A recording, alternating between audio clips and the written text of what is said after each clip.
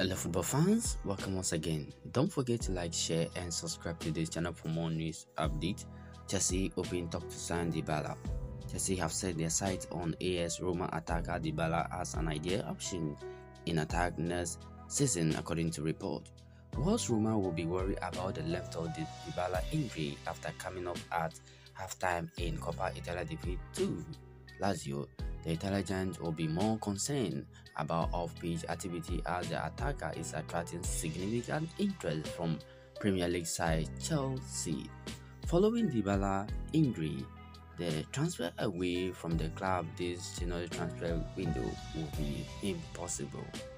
However, the report claimed that Chelsea have opened a talk with the player agent discussing the possible move as soon as possible. The report also revealed that Chelsea head coach Mauricio Pochettino will have a chance of having a player of Dybala quality in his team, as the Blue looking earnestly to make this deal go through as soon as possible. Guys, this is our latest news coming in. Don't forget to like, follow and leave your comment for more news updates.